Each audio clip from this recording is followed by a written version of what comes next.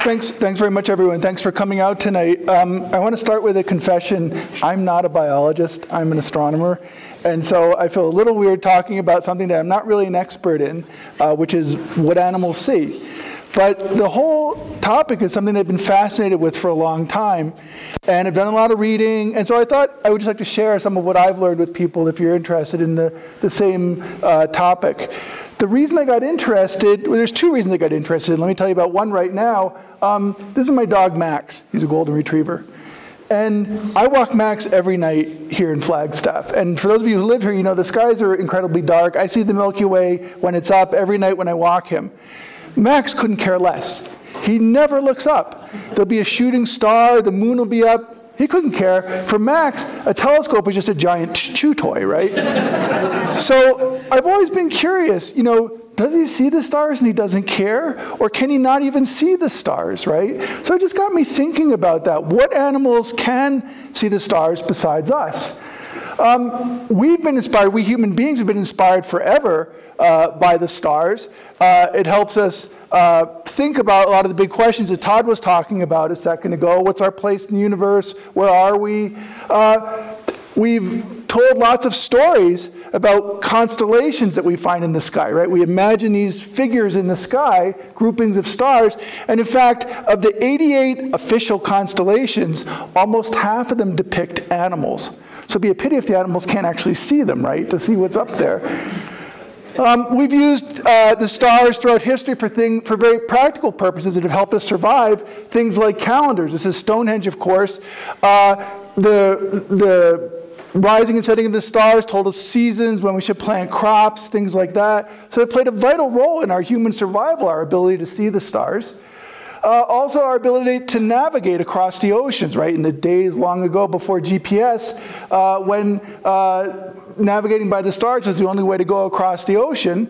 So for example, the Polynesians, as you may know, were able to traverse thousands of miles of open ocean in the South Pacific, going to Hawaii, going to Easter Island, going to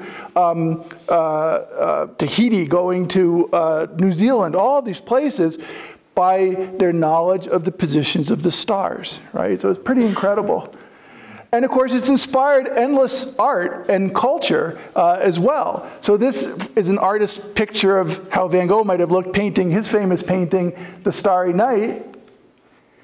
Again, just showing how the stars have inspired us as a species, right? So again, what about other animals? The thing that lets us see the stars, of course, is our eyes. And in particular, our eyes consist of rods and cones. Rods and cones are these light-sensitive detectors that we have in our eyes. And they're quite different. We have roughly 10 times as many rods as cones. The cones tend to cluster towards the center. The big difference is the cones show color, C for cone, C for color, if you want to think of it that way. And the rods are better at detecting faint light, but they don't tell us about color. So for a cone to be triggered and to send a signal to the brain, it needs to get a lot of light. So they're great for daytime conditions. You see me now, you see the color around you in the room, thanks to your cones. But at nighttime, it's your rods that take over, because they're much more sensitive to light. They don't need a lot of light to trigger a signal to your brain.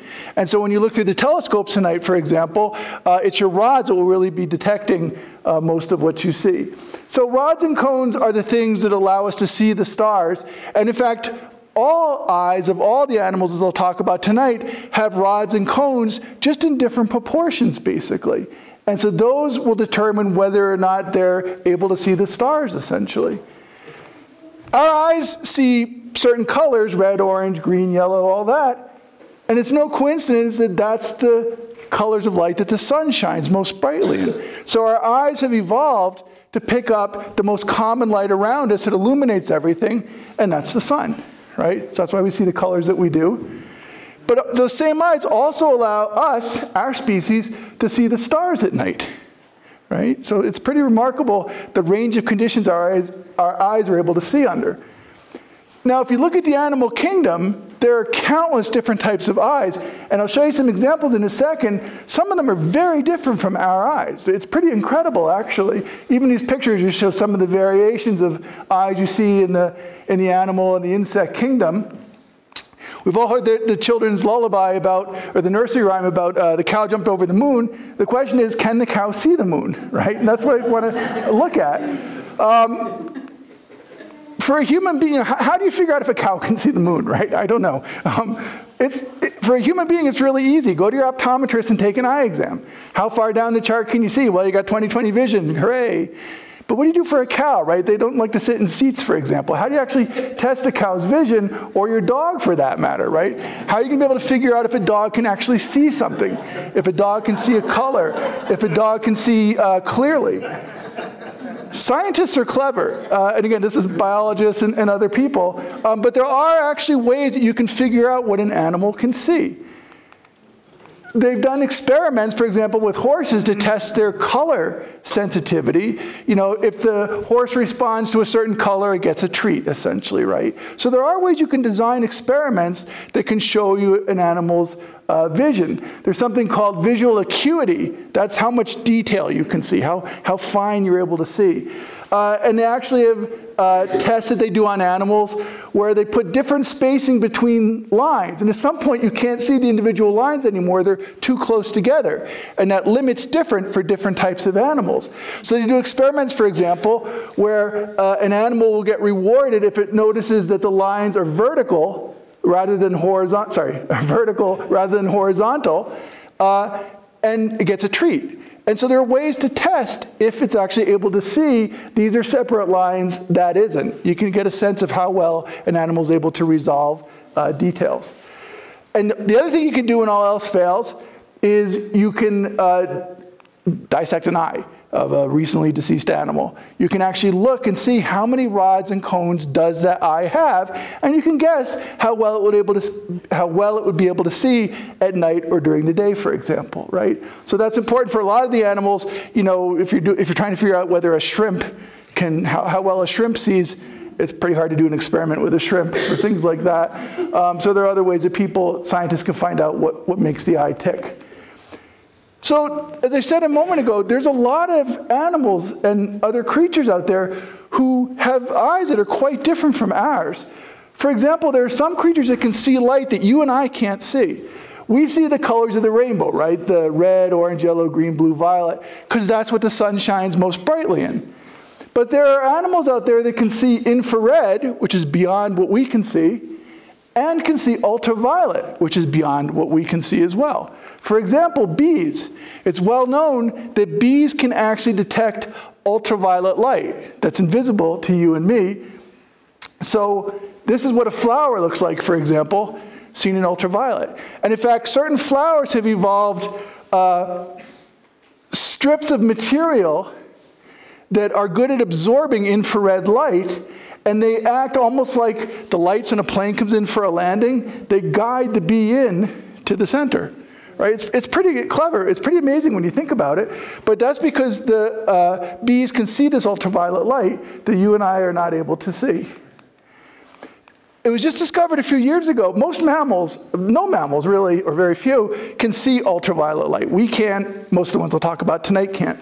But it turns out reindeer can. There was an experiment in Norway a few years ago that discovered that the reindeer in the far north can actually detect infrared light. And it's maybe not surprising with hindsight because in the winter in the Arctic, there's not a lot of light, right? The sun is very low on the horizon and there's just not a lot of light around. Ultraviolet light is reflected almost 80 or 90% by the snow. And it turns out that urine and lichen both absorb ultraviolet light. So what that means is when a reindeer's moving around in this very low level light, if it sees a dark area, that may well be urine from one of its predators, like a wolf. And lichen, which they eat, also absorb ultraviolet light, so they appear black against the white snow that's reflecting all of the ultraviolet light. So it's a really good survival thing for the reindeer to have. Some snakes, it turns out, can detect infrared light as well. They've got a sensor that allows them to actually detect infrared, which we think of normally as heat, right? So this is an illustration of what you would see versus what a snake would see. And is looking for a predator, for a prey. And you see, you have a hard time kind of finding the mouse in the shadows. The snake, because it's detecting the body heat, the infrared that's being emitted by this mouse, has no problem seeing its next meal, right? A recent discovery is that scallops, which are just glorified clams, have hundreds of little eyes that are unlike anything else we know about in nature. They act like little telescopes. So the way your eye and my eye works is we have a lens in the front of the eye. The lens bends the incoming light rays and focuses it to the back of the eye, and we can see. That's how refracting telescopes work. If you go up here tonight and you go to the Clark telescope, for example, it has a lens in the front. It bends the incoming starlight or light from a planet or a galaxy or whatever, so we can see it through the eyepiece. So that's called a refracting telescope. And that's how most eyes work. That's how our eyes work. That's how a chimpanzee's eyes work. That's how a fish's eyes work. But scallops are really weird because it turns out they don't work that way. They've got these crystals in their eye that act like little mirrors to reflect the light to the retina so that they can see. In fact, they have two retinas. So and this was only discovered recently because it took a really high-powered microscope to reveal this. So whereas your eye and my eye work something like an old-fashioned telescope, the scallop's eyes, all 200 of them, work like the biggest telescopes in the world that we're building today, where we have multiple mirrors all reflecting light to a focus. That's exactly what the scallop's eyes are doing with these little mini mirrors inside, these little reflecting surfaces. It's pretty, nature's pretty ingenious, right? So let me talk about a few specific animals. And I'm going to start with the easiest one. Can a rhinoceros see the stars? Anybody want to bet? Yes, no? How many people say yes? How many people say no? Okay, it's 50-50. No chance. There's no chance the rhinoceros can see the stars. And the reason is they're blind as a bat, practically. They've got these little tiny eyes on the sides of their head. So they actually have two distinct views, right? And they can't see in any level of detail. They don't have enough cones, basically, in their eyes to be able to see with any detail. The cones, remember, are the things that need bright light, and they see color, and the more cones you have, the more detail you can see. So for example, if you think about it like if you buy a camera, the more megapixels you have, the finer the resolution of your photographs, the finer the details you can see. That's what the cones are in your eye. These poor guys don't have many. So the world is a blur to them. A rhinoceros sitting in the back of this room couldn't tell the difference between me and a tree. Maybe many people can, I don't know. But the rhinoceros couldn't for sure. Wouldn't know the difference between me and a tree. Unfortunately, that's led to the sad state of rhinos being poached, right? Because they don't see the hunters coming. And so every year, about 1,000 rhinoceros are killed by poachers in South Africa because of their poor eyesight. So are rhinoceros able to see the stars? Would any of them ever think of becoming astronomers? And the answer is no. They've got some of the worst eyesight in the animal kingdom. All right, so and elephants. They're pretty much the same story. They're big, they're smart, and they have a great sense of smell, but they have really sad eyesight, so they can't really see the stars either. Cats, the rulers of the universe. Can cats see the stars, right? Everybody knows that cats have really good eyesight at night, for example. There's reasons they should be looking at the sky. There's things like this that called the cat's eye nebula in the sky. But can they actually see it? Well, you can't see that without a telescope anyway. Cats don't build many telescopes. Cats have a lot of rods. Those are the things that see faint light levels. And so that's what allows them to see really well at night. They also have big pupils. I'll show you that in a second. So a cat can see in light that's 6 times too faint for you or me to see it. I'll show you an illustration of this little video. So this is what we're seeing here. You can't really see much. and here's what the cat would see in that same light conditions. So it makes a huge difference, right? As I said, the cat's pupils are about 50% larger than ours, so they let in more light under low light conditions. In fact, let me show you a video. You see the cat's eyes have these kind of little slits, right? But in fact, they can open up very wide to let in a lot of light. Here's a video of a cat getting ready to pounce, and watch its eyes grow over time.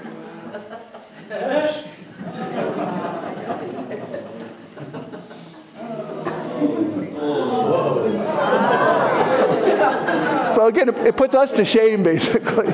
But so that's how they can get a lot of light in to see under faint light conditions. But they don't have a lot of cones. They have 3 kinds of cones like you and I do. Cones that see red, green, and blue, and that lets us pick out all the colors that we see around us. Cats also have 3 types of cones, but the ones that can see red don't function very well. So what you would see is up here, just a beautiful scenery. What your cat would see is a little fuzzier because it doesn't have as many cones, doesn't have as many megapixels in its eyes, and it can't pick out the red. They're like a person that's red-green colorblind. That's basically what the cat is. There's a misconception that cats are totally colorblind. The whole world is gray to them. It's not true, but they are sort of red-green colorblind, right? So the faraway world is pretty much a blur for your cat. If you did an eye exam, and let's say you had 20/20 vision, your cat would be about 2100. What that means is something that you could easily read from 100 feet away, your cat would have to get up only 20 feet from it to be able to read it at the same level. So our eyes in that sense are better than a cat.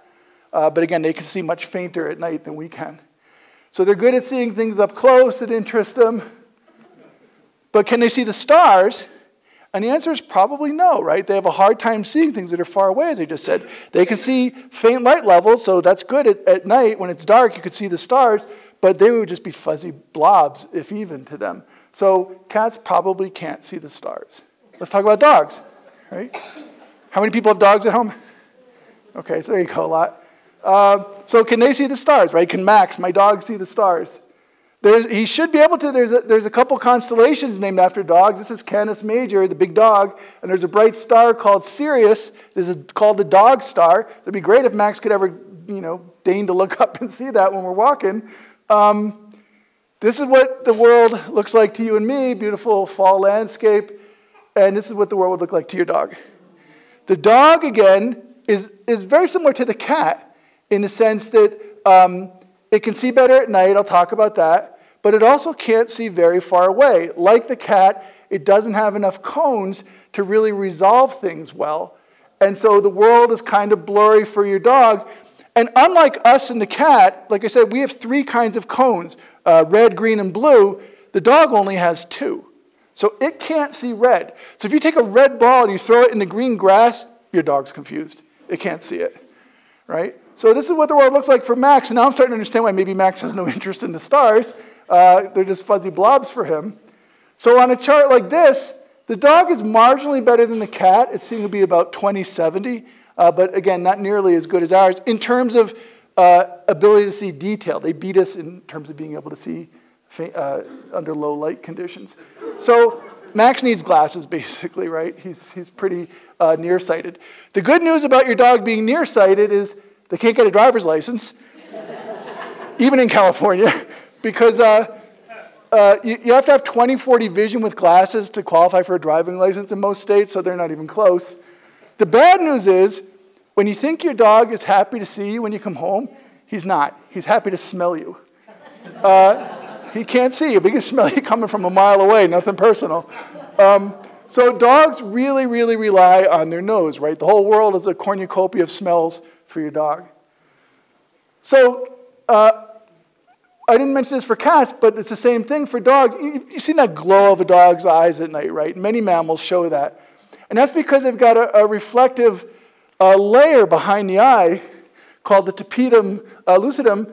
And it's like a little tiny mirror at the back of the eye that reflects light. So light that comes in and doesn't get absorbed by the rods and the cones gets reflected again internally to get a second chance to work. And that helps them see under low light conditions. They make the most efficient use they can of the little light that's available. So that's why you see that kind of glow in their eyes. So can dogs see the stars? The answer is probably no. So I'm going to give Max a break from now on and not really try and explain things to him and encourage him to look up. So how about birds? Birds, as I'll show you, actually, some of them actually can see the stars. There's a constellation, there's actually multiple constellations for the birds in the sky. There's Cygnus, the swan, there's Corvus, the crow, there's Phoenix, there's a bunch of different bird constellations in the sky. This is a region of gas and dust called the Eagle Nebula. This is where new stars are being born today. It's named after the eagles, after an eagle, obviously. Ostriches. Ostriches have the biggest eyes going. Their eyes are so big, they're bigger than their brain. We all know people like that. And that's not an exaggeration. Their eye is literally bigger than their brain. So it makes them great at parties. But it turns out that the ostrich eye is actually 5 times larger than your eye or my eye. It's enormous, right? And so they've got exquisite eyesight. And that helps them see predators. And as you know, they can run really fast. Helps them see predators and escape them. They have great eyes. They probably could see the stars because of, they have large pupils and many rods and cones and that sort of thing. Owls, as everyone knows, have great nighttime vision. They've got these huge eyes. I always think, owls look they've got this look that's sort of a combination of bemused, wise, and just kind of, don't care kind of thing. But they've got these enormous eyes. An owl's head is about the size of your or my hand, and yet their eyes are the same size as ours. Okay, so they're big. And that takes in a lot of light. You can see the big pupils, and it lets them see very well at night when they're hunting for their next meal. It turns out, as you probably know, owls can't actually move their eyes. They're actually kind of long tubes that are permanently fixed inside their skull, and that's why they can turn their whole head almost 360 degrees to be able to see in different directions. So they've got like the champion of eyes, and like I said, they're able to hunt really well at night. Their eyes have many more rods and many more cones than our eyes do. So that helps them pick out prey. They also they have a really keen sense of hearing too, so they can hear little mice scurrying away in the grass or whatever. But their keen eyesight is really important for them as well. So they just beat us hands down in terms of being able to see at night. So it makes you wonder, right? A typical person with typical eyesight can see a few thousand stars on a clear night. Imagine what it's like if you're an owl, where your seeing is so much better than ours. The whole night sky might just be alive with stars. They can see fainter stars that we can see. They have sharper vision than we have. It's just got to be an incredible view for them if they bother to look. And it turns out it's not just owls. A lot of birds of prey have these kinds of really, really well evolved eyes to be able to see where their next meal is. So here's a little illustration, a little video that will show you what a human sees compared to what, say, an eagle would see. So here's the kind of view that you and I would see taken in a nice landscape, whereas the eagle's vision is just so sharp and has so much more detail, it can zoom in on the next prey. Pigeons, everybody thinks pigeons are dumb, but boy, they can see better than you or I could ever dream of. They see millions and millions of colors. They see a lot more than you and I are able to see in terms of a vibrant world around them. So those sorts of birds have really great eyesight, and that allows them to catch their next meal, like I said, right? Now, it turns out that a lot of birds migrate. You've all seen the geese flying south as the winter comes and that kind of thing. And so scientists have always wondered, so how can a bird migrate for thousands of miles, often at night, and know where it's going, right? What does it use for landmarks? And it turns out experiments showed that some birds that are migrators use the stars. And it's really well established. So there's a bird, for example, called the European warbler. And the European warbler actually migrates for thousands of miles each year, mostly at night. How it gets its bearings was determined by famous experiments in the 1960s by a German ornithologist named Franz Sauer. And he brought the birds to a planetarium, got them in for free. He put the birds under a planetarium dome and would shine the lights above them for the stars. And what he found was the birds would turn in certain directions, north, south, east, whatever, depending on where the stars were in the sky. They noticed the stars, and they turned as if they wanted to go that way, based on the positions of the stars. Another experiment was done in 1970s by a professor at Cornell named Stephen Ellman, and he studied indigo buntings. These are other birds that migrate over huge distances. He also put them in a planetarium, and he found that through his experimentation that these birds were able to notice the North Star, essentially. They noticed the pattern of stars rotating about them, and they always wanted to go towards the north or the south, depending on the time of year.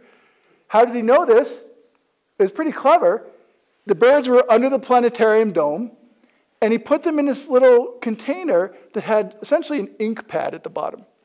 So as the birds would take steps as if they wanted to fly, it would record it with the ink where they were trying to go. And he found that they always wanted to go in a direction north or south, essentially. And in fact, he found that if he fooled the birds and turned the whole sky, so the North Star was in a different location, or maybe Polaris wasn't the North Star, another star was the North Star, they still figured out which way the sky was rotating and which was the stationary star, and they used that to get their bearings. So it's really clear that some birds do use the stars to navigate across these vast distances. So can birds see the stars? And the answer is some of them for sure. Again, eagles, owls, the bunting. Many birds don't have that same level of vision, but certainly there are some birds that can definitely see the stars. Okay. Horses. Anybody have a horse? Okay. Can horses see the stars? Hopefully, there's a beautiful constellation known as Pegasus, the winged horse, up there. There's also a region of space where more stars are being born today we call the Horsehead Nebula, because it has a pretty striking resemblance to a horse's head. Horses have large eyes on both sides of their head, essentially. So they're very different from us. Our eyes are in the front. A horse's eyes are mostly on the side of its head, which raises some interesting vision issues. And they have quite large eyes. It turns out they have quite good eyes. They've got lots of rods and cones, and their seeing probably isn't that different from ours.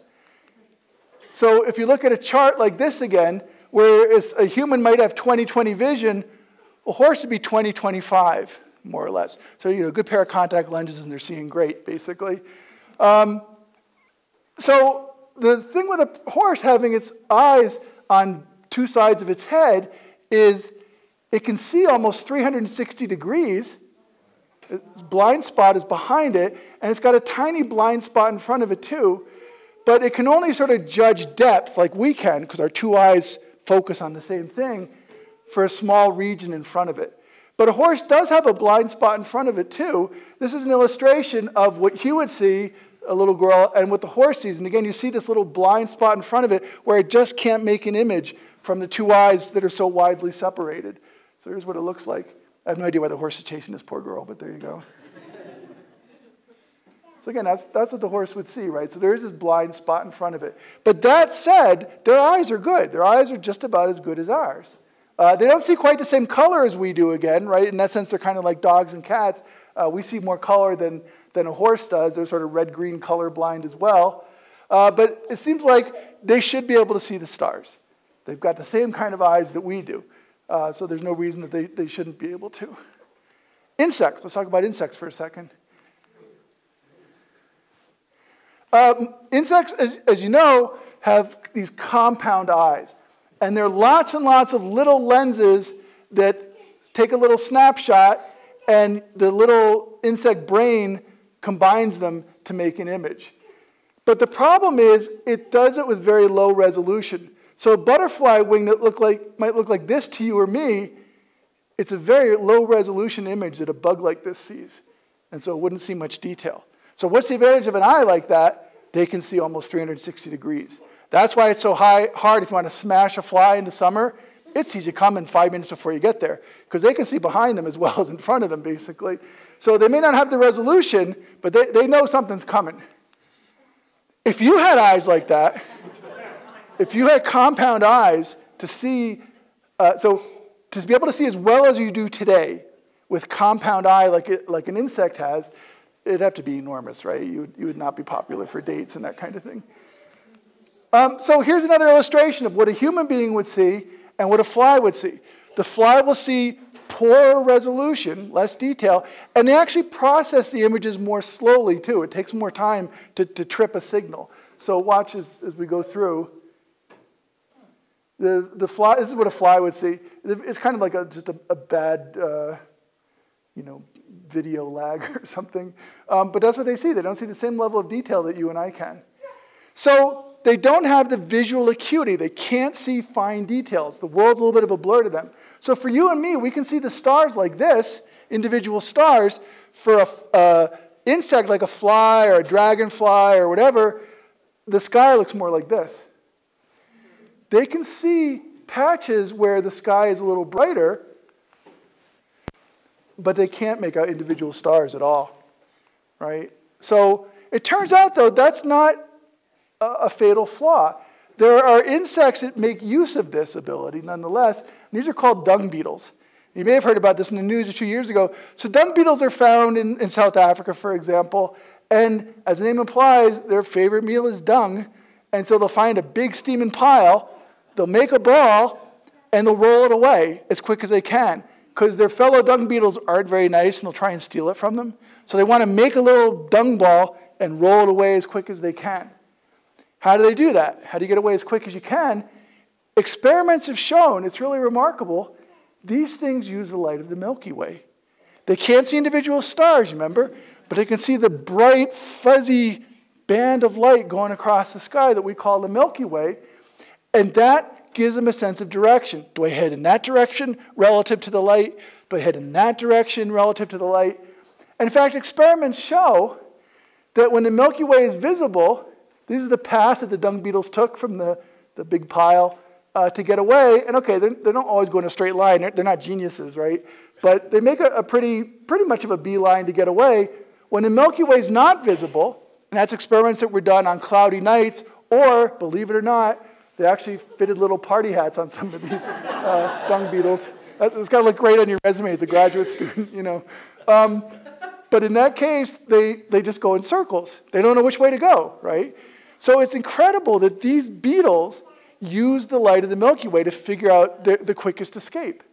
But it's really, there have been multiple experiments that have shown that this is true. So they can't see the individual stars, but they can see the light of the Milky Way in the sky, and that's how they do it. So can insects see the stars? And I went back and forth. I changed this multiple times.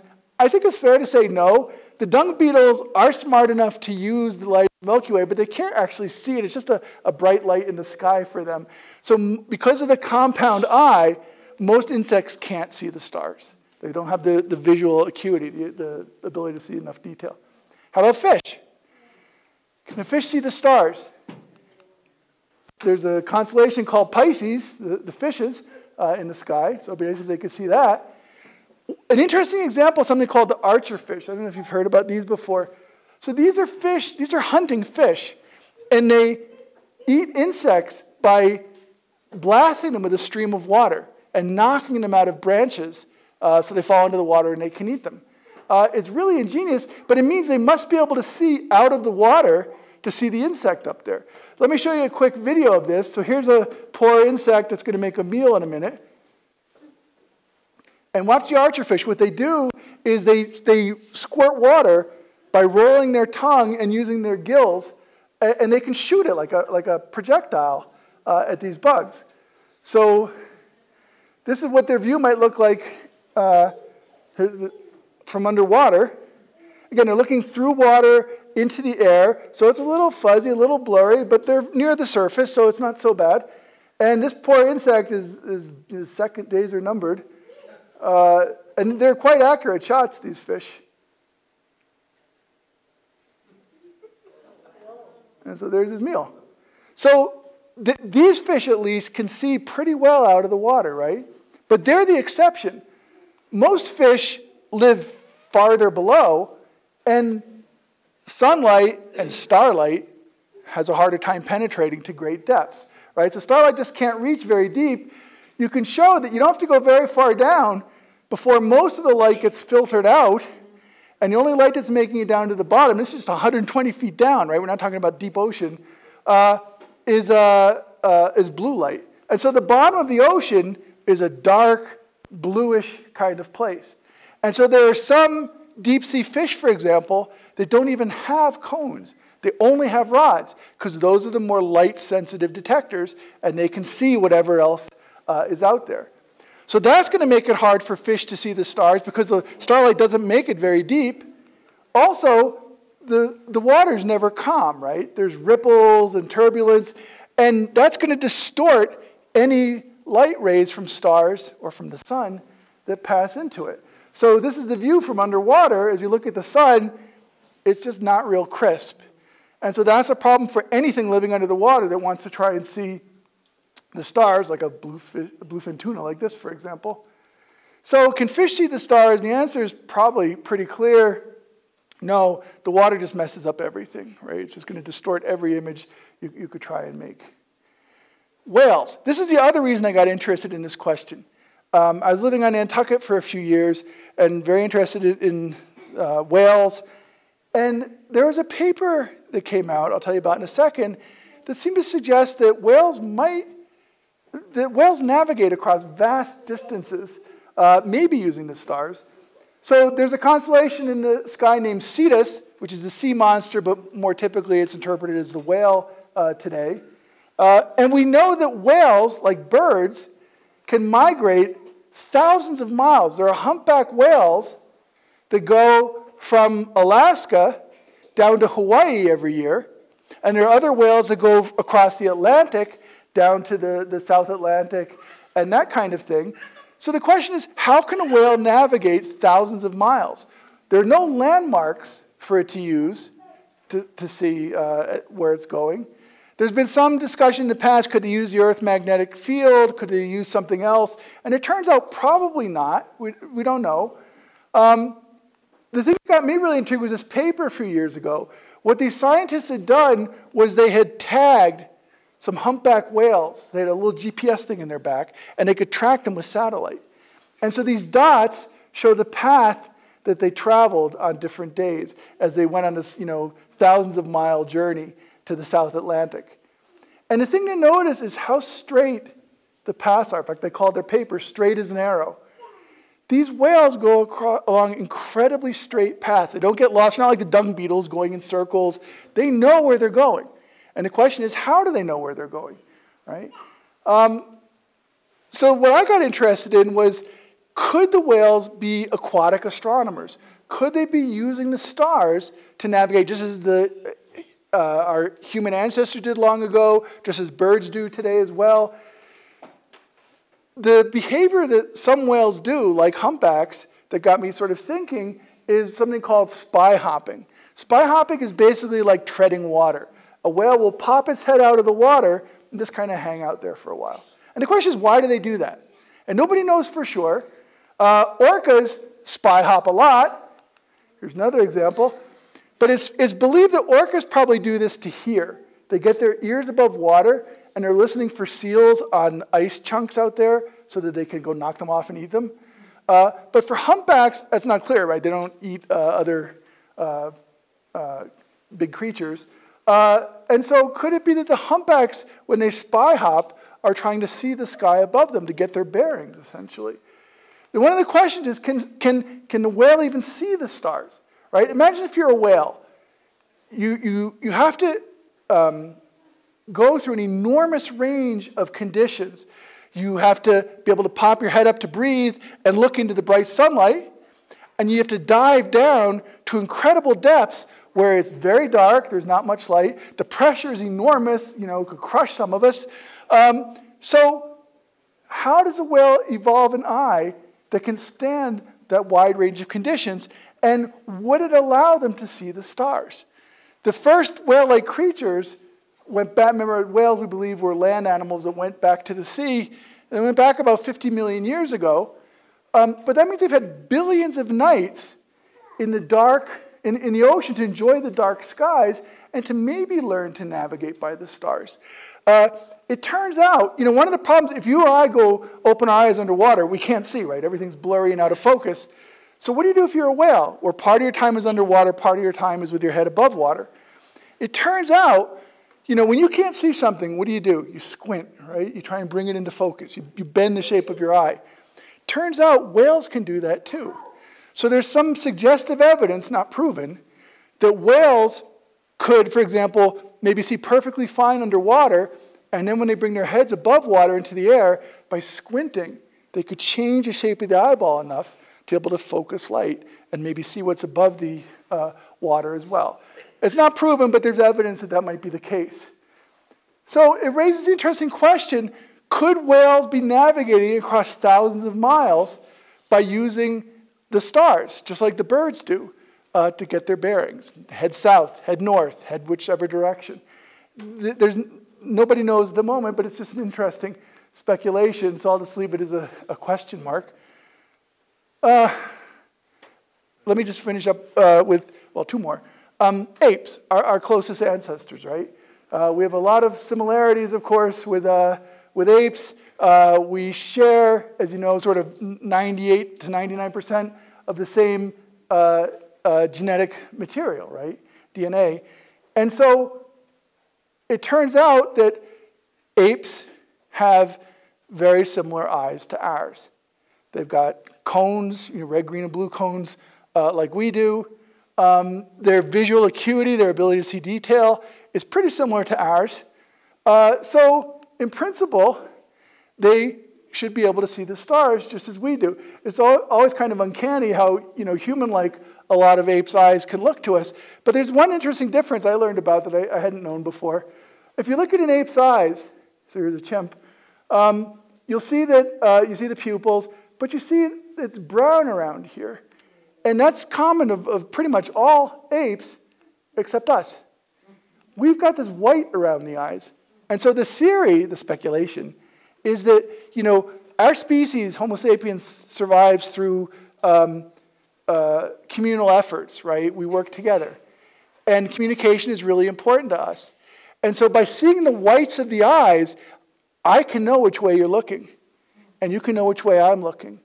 And that has implications for society of creatures, right? To always be sort of transparent or open with one another. It's just a theory, but it's really cool, and it might explain why humans have this kind of white around our eyes, whereas none of the other apes do, for example.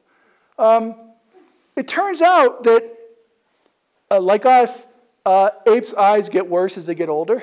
There was a really cool experiment that showed that bonobos, so these are types of apes, very similar, again, share 98% of the genetic code that we do, their eyes get worse over time. Now, how do you know this? You can't get a bonobo to sit in a chair and take an eye exam again.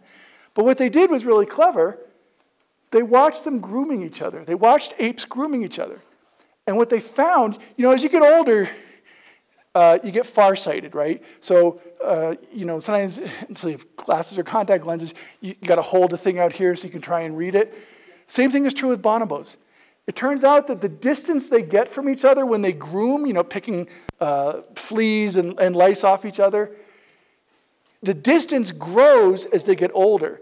It's really clear. So they studied a group of bonobos in the Congo and found that the young ones will get just a few inches away from each other. The older ones needed to stand back a little bit so they could see what they were doing.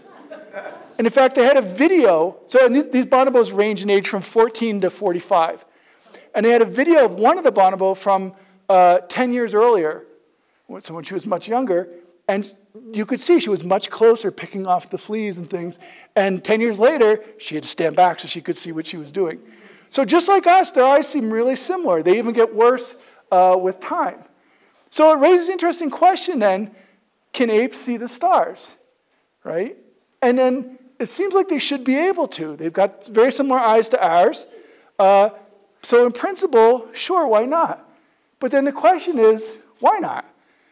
Apes, as far as we know, and I've tried to read up on this, there's no evidence of them stargazing, for example. There's certainly no evidence of them becoming astronomers or being curious about the stars above them. So why is that, right? So it raises a couple interesting questions, but I think it's safe to conclude that yes, apes can in principle see the stars, but whether they choose to is a different question. And it says something interesting. Why is our species interested in the stars and other species that we share 98% of the same genetic ancestry with have no interest in them? So let me just make a long story long. There was a paper published last year where scientists at Duke University went through the literature in great detail and compiled every paper that's ever been published on the ability of birds, mammals, insects, fish, crustaceans to see. Their visual acuity, their ability to see detail, right? They did this for 600 species, have been studied over the years. The conclusion of all of this was, we're not doing so bad. Humans are actually able to see more detail with our eyes than most of the millions of species can see on this planet, or at least the 600 that they studied. So we may not see under faint light conditions. We don't see as well as an eagle, but we're doing pretty good compared to most creatures on our planet, right?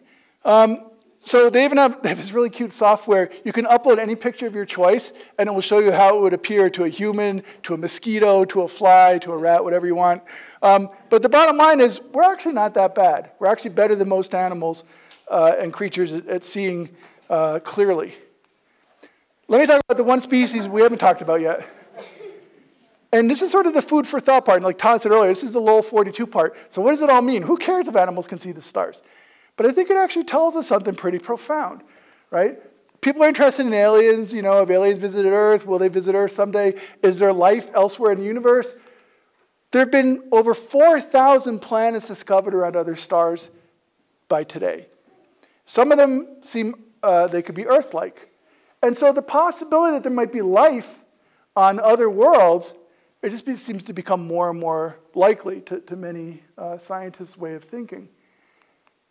And so if there's life on other worlds, it could be really exotic.